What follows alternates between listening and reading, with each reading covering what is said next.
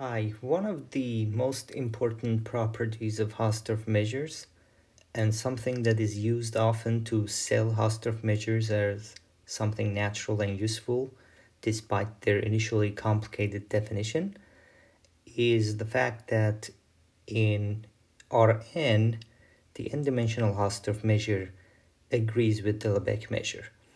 So in this video, I want to go over a beautiful proof from the book Measure Theory and Fine Properties of Functions, written by Evans and Gariepy.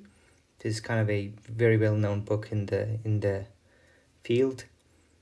And to make things, the statement precise and even stronger, I will be working with the Lebesgue outer measure, which is defined for any set, not just measurable subsets.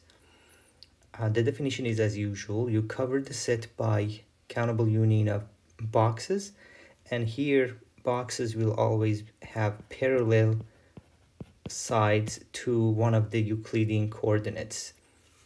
And this comes from the fact that Ln by its definition is multiplication of lower dimensional Lebesgue measures. And one thing about this Lebesgue outer measure is that initially you wanted, the definition is taking any boxes, but because you can subdivide boxes, you can in the definition restrict to coverings only by squares, by cubes, which means they have equal sides on all directions. So this will play some role later on. These are easy facts to confirm, and I have also, for completeness, put the definition of the Hausdorff content, which is infinity. The difference here is you cover by arbitrary sets, and instead of looking at Lebesgue measure, you look at some quantity in terms of diameter of these EI. If you insist that diameter of EI be less than delta for every I, then what you get is H, then you end up computing H and delta. And once you let delta go to 0, you get the full measure, full Hausdorff measure Hn. So just some easy recall. Of course, I have the full playlist on the Hausdorff measures. Now, how does the proof go? Let's first look at why such a proof is not easy. Number one, the first difference I mentioned was that cubes that are parallel and nice versus arbitrary sets. The other one is even beyond that. Here we compute Ln measure of the cubes, which by definition is just multiplication of the sides, while in the Hausdorff measure you compute diameter to power n. So how can one go between them? How can one compare them? I'm not gonna kind of copy paste what is in the book into here, and I'll be fast as a result. The key ingredient, which is so important to this proof, that it is kind of synonymous with equality of Hausdorff measure to Lebesgue measure, and that is the isodiametric inequality. Okay, if I write down this inequality right now, you will never remember that. Instead, if you are ever lost in a desert and your life depends on remembering what isodiametric inequality is, follow this. Isodiametric means same diameter. Isodiametric inequality means of the sets that have the same diameter, the Euclidean ball has the biggest Lebesgue measure. So let's look at Lebesgue measure of an arbitrary set, and this is outer Lebesgue measure. Then diameter of E divided by 2, you can find the ball of radius diameter of E divided by 2, and that ball has the same diameter as E. Now the claim of this isodiametric inequality is that Lebesgue measure of E will be less than the Lebesgue measure of that ball with the diameter equal to E. So, and what is the Lebesgue measure of a ball? That's some constant, which we have denoted by Wn, and radius to power n, which will be diameter of B, which is equal to diameter of E, divided by 2 to power n. So remove this intermediate part, and what you get is the diametric inequality. So this is the key link between the two notions of diameter and the Lebesgue measure. And the whole proof depends, of course, on this very non-trivial inequality. The book spends some pages on proving this first, and we will take that for granted for this video. Having this tool up our sleeves, let's see how the proof of the theorem goes.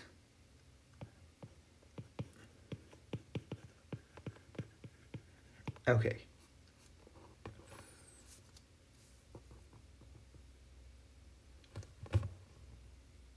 To estimate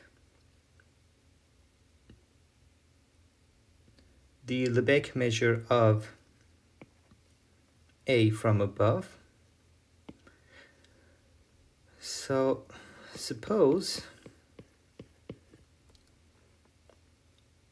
A is covered by EI, and I will drop the I going to infinity. When I write just I, it means overall natural numbers. Is any covering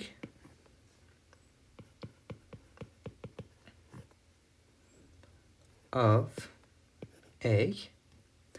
We have in one of videos that you can take closed coverings without loss in generality. So if you're worried about non-measurable sets, you can assume that these EIs are closed, but with the outer Lebesgue measure, the following computation will just be precise and accurate. So what we get then is that from simply subadditivity of the Lebesgue measure, this will be less than the summation of the Lebesgue measures of EIs. Now we bring in the isodiametric inequality to replace these with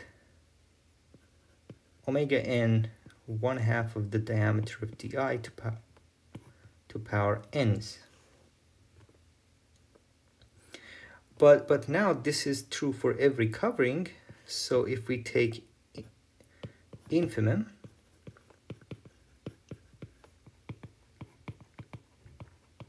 over all coverings, we end up with ln of A less than or equal to hn infinity of A. Because we had no restriction on how big the diameters are, and this one is always less than hn of A. So that establishes one direction of inequalities, so we have to now prove the reverse. So here's a funny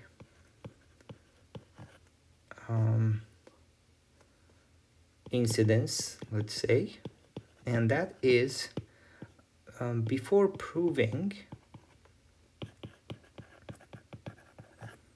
that hn is less than or equal to ln, we first have to prove, and this is the first time I see something like this, a weaker hn less than or equal to some constant times ln. So and the reason for this is we will have some measure zero set that we will not be able to deal with, Lebesgue null set. So we want to know in that case automatically that hn of that set is also 0. And in that case, it won't matter if this Cn is there or not. We just want to show that hn is 0 knowing that the right-hand side is 0. Why is this significantly easier to prove? Is because when you have a cube, then there is a ball inscribing it, or circumscribing it, just going around it, and diameter of that ball is just a constant number, the Cn, times the side length of the cube. We don't care what that number is, although it's easily computable. With this in hand, fix some epsilon positive. Then there exists a covering that is almost realizing ln of a. So ln of a is infimum, so if we add some epsilon, there is some particular member of the set over which we are infimizing that is less than this. So there's some covering by cubes of a for which this happens. Now from this picture that there is a ball containing this cube with that control on the diameter, this will be, so let me write the right hand side, this will be bigger than or equal to summation over I divided by this constant and then the Lebesgue measure of the BI. So replace the cube with the ball. But this is just equal to 1 over Cn omega n, that because we know measure of balls is diameter of the ball over 2 to the power n. And this BI is also a covering of my set A,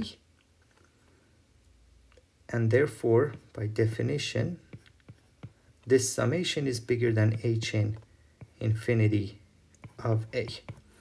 I could go back and say that I can find the covering by cubes whose diameters are less than delta, and instead of this infinity have any delta, and then I let delta I get Hn instead of Hn infinity. But I don't need that, because if Lebesgue measure of the set is then 0, then Hn infinity of A is 0. But we've seen that in very broad generality, in any metric space, any set, this would imply that in fact Hn is 0. Hn in general could be much larger than Hn infinity, but the 0 case is special. Okay, now that we have the weaker inequality that takes care of null sets, we are ready to prove that we can take Cn to be 1. We want to prove that for every set A, and for every delta. Well, let's not worry about that for now. That Hn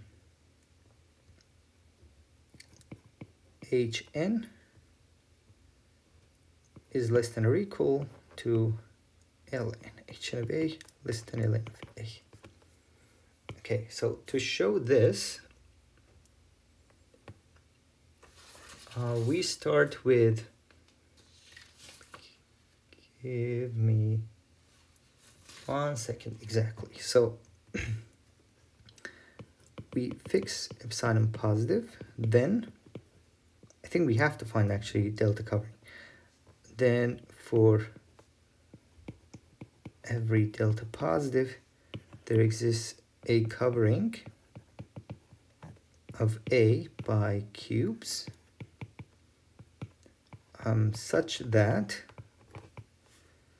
diameter of the cubes are less than or equal to delta. This is easy to do because you can subdivide every cube into tinier cubes. You can divide into 1 million pieces, so definitely you can make sure that the diameter of individual ones is less than delta. Okay, so there is a covering such that ln is almost achieved. So ln, this is actually a copy of what we did above. No equality, summation over I of ln of qi. Okay, now comes another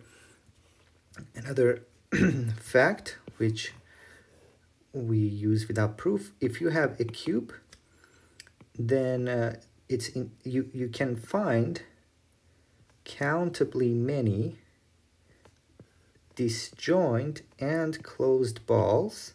So these balls are closed balls, they contain their boundaries. So there exists a sequence of closed balls. Let's fix I up here, and it's j going from 1 to infinity. So closed disjoint balls such that they fill up the cube in a measures theoretic sense. That means no measure is left. Once you remove these bij's, union over j, from cube, only a zero measure is left. Okay, so we have a union of cubes here satisfying this condition, and now for every cube we find this union of balls. We do it for every cube. Then what we have is that the summation of ln of these cubes is equal to, so for every I, instead of ln of qi, we can write summation of ln of these balls that filled it up from j. So because of that, we can ignore the part where they don't cover. And now again we use the fact that we know how to measure the balls. So this will be omega n, diameter of bij divided by 2 to power n.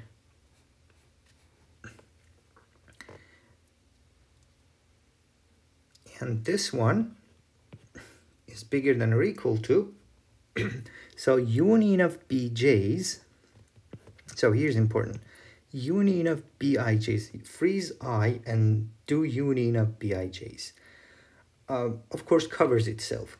And this summation then by definition is an upper bound for the hn of the union of bij's j. And because every ball has diameter less than delta, this is actually an estimate for hn delta. Now I claim that these union of bij's cover qi except for a set of ln measure. But that set of ln measure, remember, gives also hn delta 0. In fact, hn 0, but hn is bigger than that. That's where we use this weaker part that we proved. That is used here to show that I can add back that remainder here, qi minus union of bij, so that I can put here again qi, sorry, union over j covers qi. So I know I might be over explaining, but here you have q's, then you go to the balls, you miss part of your set, but that part has ln measure, so you can add it back here to go back to the cubes. And that almost finishes everything, because this is by subadditivity bigger than hn and delta of A, because union of QIs is a covering of A, is bigger than A. So here we're not seeing it as a covering, just union of QI is a superset of A. And that is it, because delta was arbitrary. So let delta go to 0, and you end up, remember this is also bounded by ln plus epsilon. So what you ended up proving is that ln of A plus epsilon is bigger than or equal to hn of A. And this is bigger than, remember, every hn delta, including infinity. And then epsilon was arbitrary. Now let epsilon go to 0. And this completes the proof that ln of A is bigger than or equal to hn of A. The reverse had been proven already, and this finishes the beautiful theorem that outer Lebesgue measure agrees with the Hausdorff measure. Remember that if a set is measurable, the outer Lebesgue measure is just the usual Lebesgue measure. And in particular, for every Borel set, this is true. And that's it. Hopefully you liked it. If you have any questions, let me know.